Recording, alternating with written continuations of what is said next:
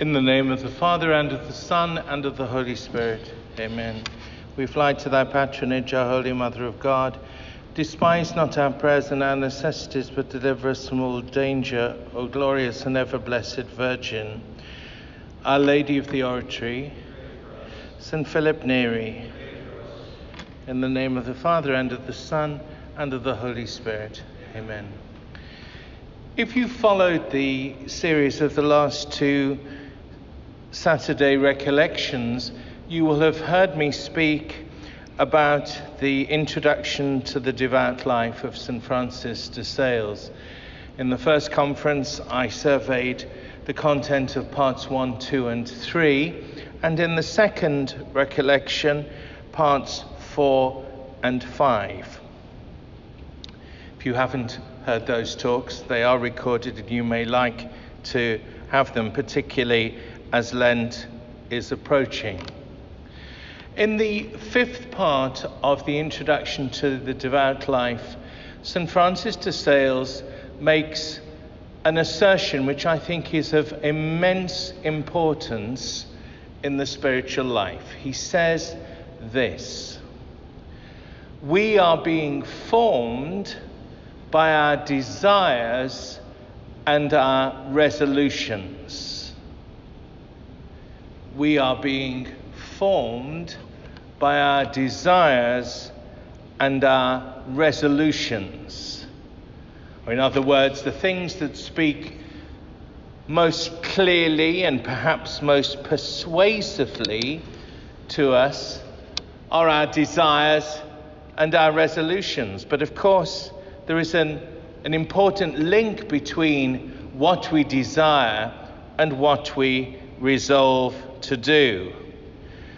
One might say that our resolutions probably have as their object our desires. We want good, but we recognize that our desires are sometimes, perhaps even often, wayward. And that even in those wayward desires there is hidden there quite often something which is good in itself, but in a lesser proportion and in a circumstance other than the one in which we find ourselves. What St. Francis de Sales is talking about in that fifth part of the introduction to the devout life is what we might broadly term conversion. How we attend in an effective and continual way to the work of our sanctification. That work which we know by God's grace is going on all of the time, but we only think about it every now and then. Hopefully, more often than not.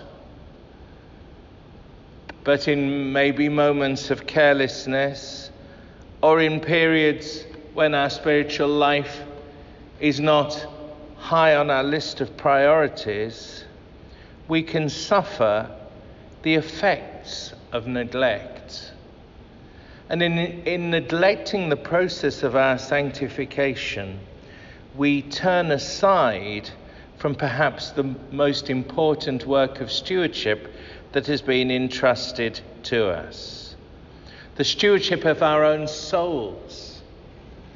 How we look after ourselves and the most important part of us. The part of us which will continue to exist even after this body has long since given up. It's our sanctification, our conversion, if you will, that is important. And after exploring all of the possibilities that the spiritual life proposes, St. Francis de Sales limits himself, as it were, to the practicalities of what needs to be evident in our life on a daily, weekly, monthly, and yearly basis. In that second category, those things that we should think about on a weekly basis, or by that let us understand, perhaps in a more dynamic equivalent translation, on a regular basis, is the sacrament of confession.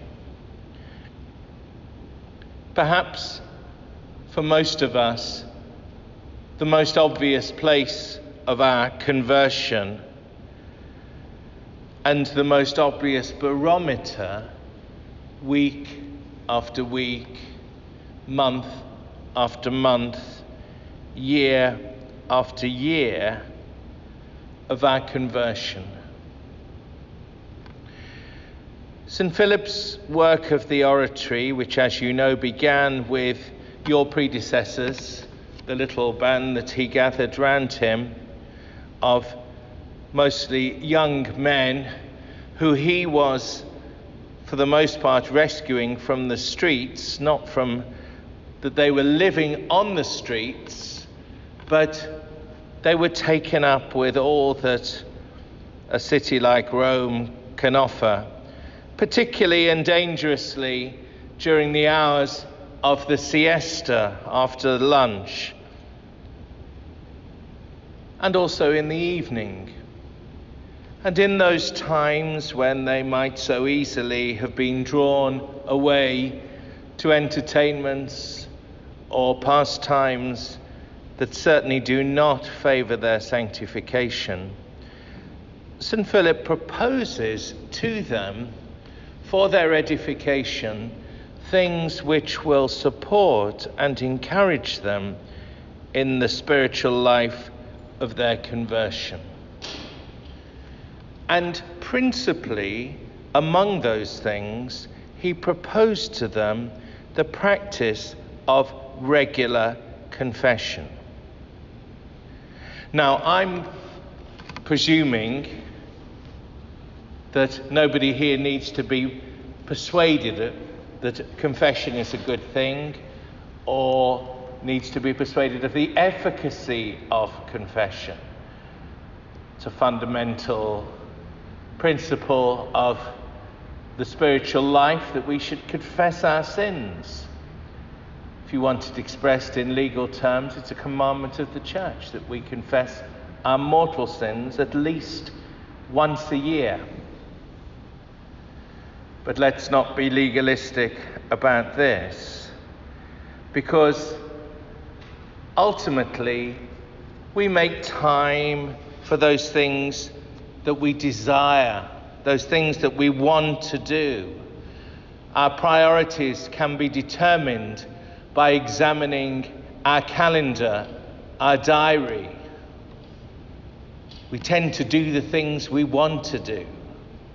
And we are negligent about those things which seem to be less important, at least to us in that moment. So I may forget to pray, but I don't forget to eat.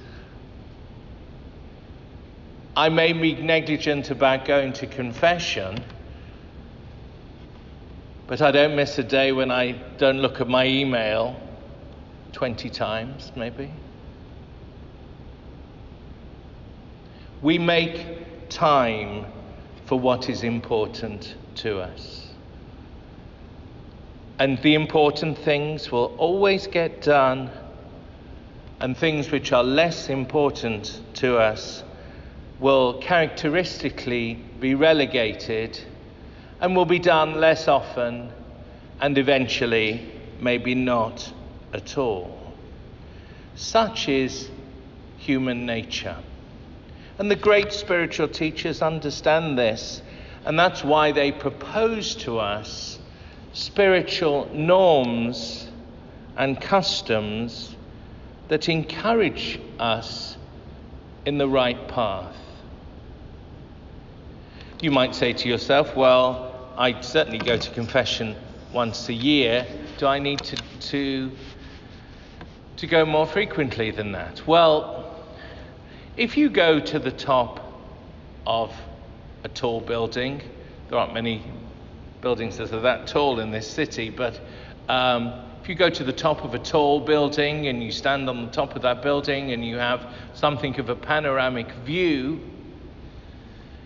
you can pick out the major landmarks of the city, given that you might be looking at the city of Washington, D.C. You'll be able to pick out famous landmarks that you will recognize. If you were to take a telescope, you would be able to pick out not only the places that are the principal landmarks, but you'll be able to see into those places. Perhaps see that there were people inside some of the buildings, or you'd be able to have a greater awareness of what was happening. You'd be able to see things that were far off, not just those buildings which are close to and are easily seen with the naked eye. Well, the regularity of confession is something like that. If you go to confession once a year, you'll be able to give a general account of your life, and you'll pick out the major things that need to be mentioned.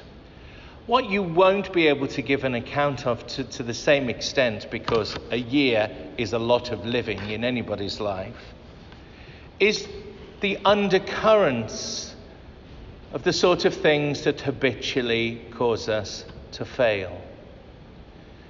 So while it's better to go to confession once a year than not at all, it's not so effective in the work of our conversion, because we never really get to the nub of the issue in terms of, to use some Francis de Sales words, our desires and our resolutions, if we're only able to give the most generic account of what defeats us, our sin.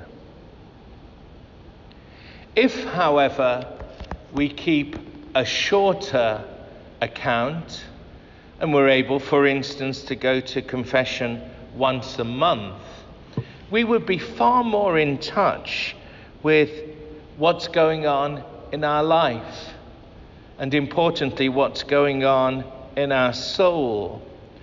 We can reveal in our confession things which will enable us ourselves to understand that more clearly. And it might even be that the priest to whom we confess is able to help us in identifying strategies which will more obviously move us away from the things which tend to defeat us.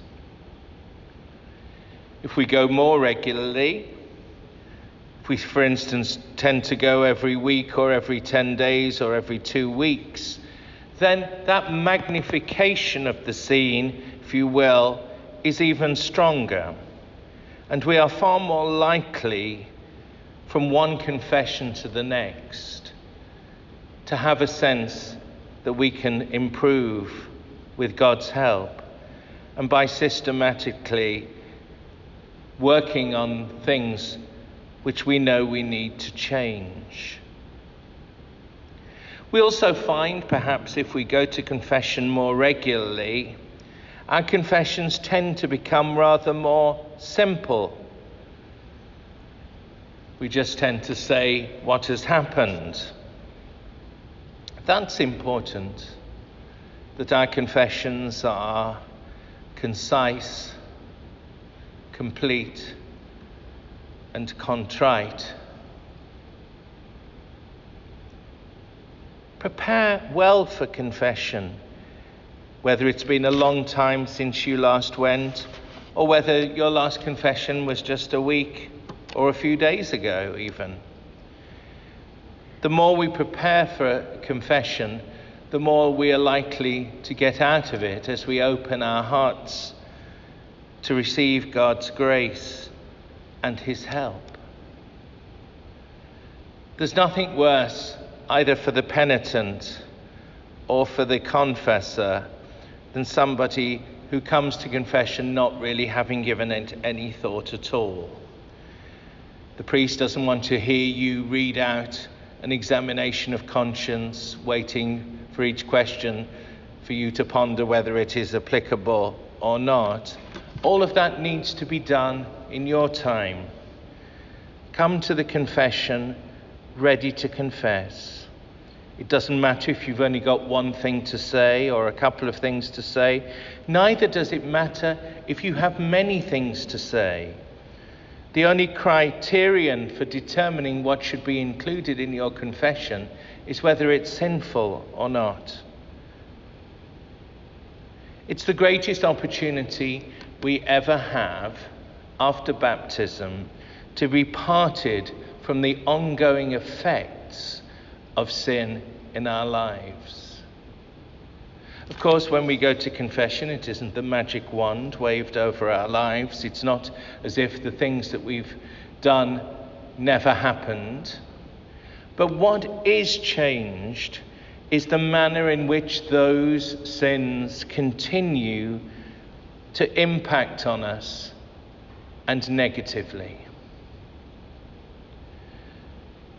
The memory of a sin remains, and the memory of a sin that has been confessed should motivate us to renew our sorrow for the sins of the past and our gratitude for the immensity of God's mercy, which is so much bigger than the sins we commit. Ultimately, we're not just what we say in confession. It's only one relatively small part of our spiritual life. But if we can deal effectively with that part of us, then the rest of our spiritual lives have a chance to flourish. We'll feel greater motivation in the life of prayer. We'll come to the reception of Holy Communion with a heart that is lightened by sacramental absolution. We'll find it easier to be charitable with other people, because so often, and this is the other half of St. Francis de Sales' admonition, we will have made resolutions about how we hope to change. It might surprise you to know that after 31 years of hearing confession, the most obvious sin that is repeated and figures in the largest numbers of confession is unforgiveness. The inability that people have to forgive those who have injured or hurt them in some way.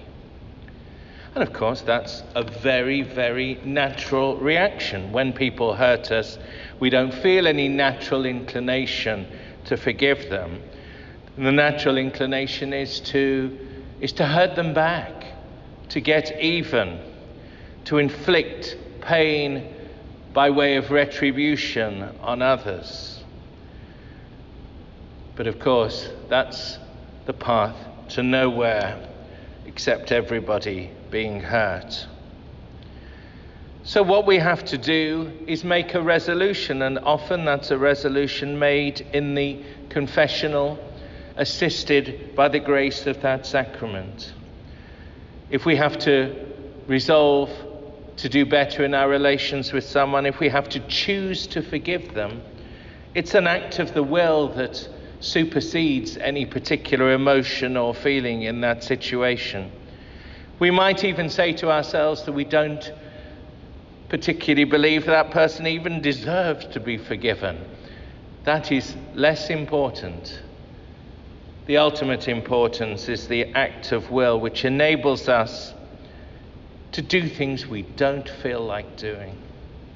Rather like the act of will that you make in the morning when the alarm goes off, and although everything in you wants to continue, if not to sleep, then to remain in bed, you do eventually manage to subject your emotions to your will and to get out of bed and to start the day. And then having got out of bed and the day underway, of course, our feelings, our emotions come in line with the decision that we've made. And so it is with other acts of the will in our lives. If you choose to forgive someone, you may not feel differently about that person today or even tomorrow, but eventually your feelings will come in line with the act of will that you have made. Don't wait till you feel like it. It will never happen. So we have to make acts of the will, or resolutions, if you like, and there's no better place for that than confession. In fact, the Church requires us to make a firm purpose of amendment, by which we promise to do all within our power to avoid that sin for the future. That's a resolution. And these are the resolutions that ultimately shape and guide our lives. I started with a citation from the 5th part of the Introduction to the Devout Life. We are being formed by our desires and our resolutions. As we move towards Lent, it's good to have this in mind, and to even now to identify a spiritual program and strategy for renewal and conversion. St. Philip often said to the brothers, "When shall we begin doing good?" When shall we start to put all of this into practice? Well, truth to tell, we have started to put it into practice, but maybe our efforts are somewhat faltering. Maybe the vulnerabilities within us impede any real progress. That's why something like regular confession is so helpful. Keep a short tally. It won't stretch your memory, but it might help your conversion. Certainly, God gives in that sacrament the grace which we need to address the consequences of our sins, to heal the wounds that have been inflicted by our own wrongdoing or the sins of others, and to find within ourselves the courage that we need to keep turning away from sin and turning to God. For that is the turning that is implied in the etymology of the word conversion. And in our Catholic understanding, it is not just a single definitive moment, but it's a lifetime of renewing that resolution, and so being formed by our resolutions in such a way that, please God, with the help of His grace, over a lifetime, our desires are more obviously aligned with the will of God. If that is our desire, if that's what we ask of God in our prayers, if that's what we seek to see happening in our spiritual life, the God who is greater than all our sinfulness, the God whose will it is for our sanctification, will do no less than answer our prayer. Remember what St. Francis de Sales says: we are being formed by our desires and our resolutions. In the name of the Father, and of the Son, and of the Holy Spirit, amen.